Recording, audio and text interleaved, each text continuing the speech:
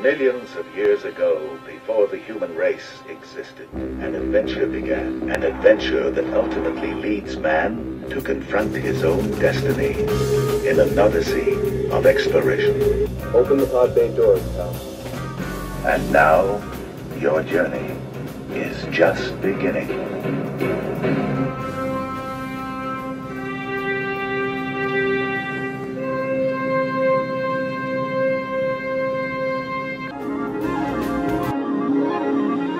The following program is brought to you in living color.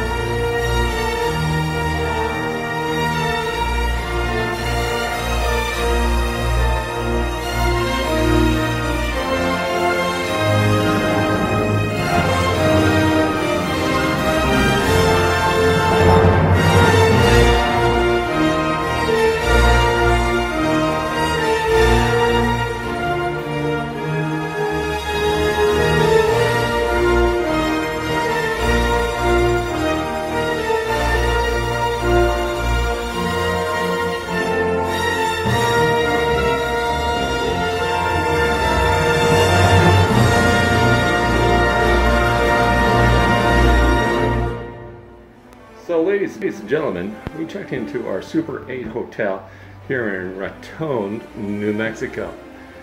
And there are some issues here. First of all, whoever laid the laminate floor, they didn't do a very good job. You can bounce and it feels like you're going to fall through the floor. I would not recommend staying on the 3rd floor of this hotel if you're traveling through Raton. The other thing, since when do you put power outlets on the front of a microwave? What are they thinking? And then finally, there's no tables at the breakfast area. So we go get breakfast. How are we supposed to eat our breakfast?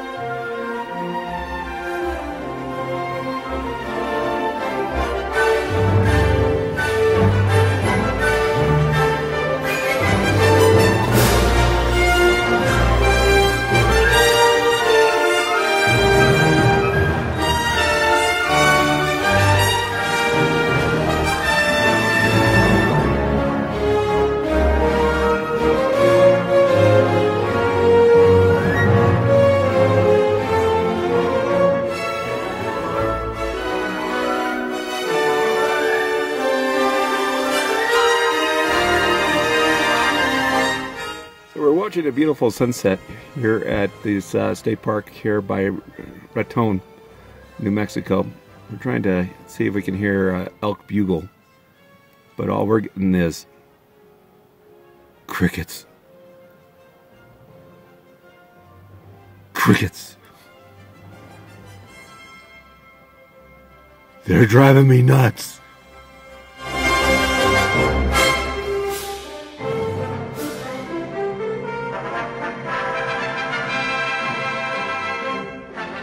In this picture, there are 47 people. None of them can be seen. In this film, we hope to show you how not to be seen. This is Mr. E.R. Bradshaw of Napier Court, Black Lion Road, London, SE14. He cannot be seen. Now, I'm going to ask him to stand up. Mr. Bradshaw, will you stand up, please?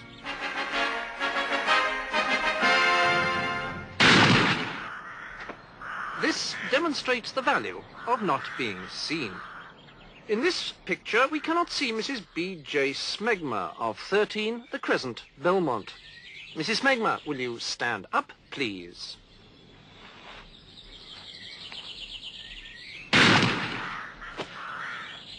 This is Mr. Nesbitt of Harlow Newtown. Mr. Nesbitt, will you stand up, please? Mr. Nesbitt has learned the first lesson of not being seen, not to stand up. However, he has chosen a very obvious piece of cover. Mr. E.W. Lambert of Holmley, the Burrows, Oswestry, has presented us with a poser. We do not know which bush he is behind, but we can soon find out.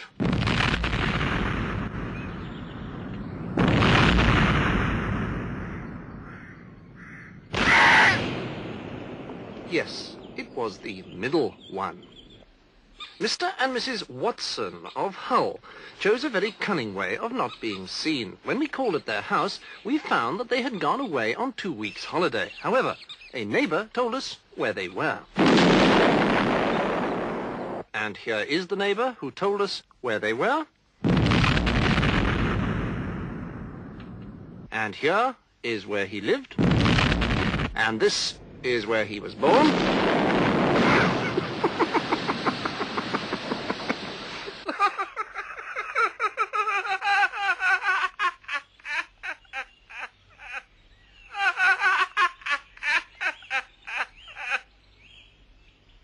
And now for something completely different.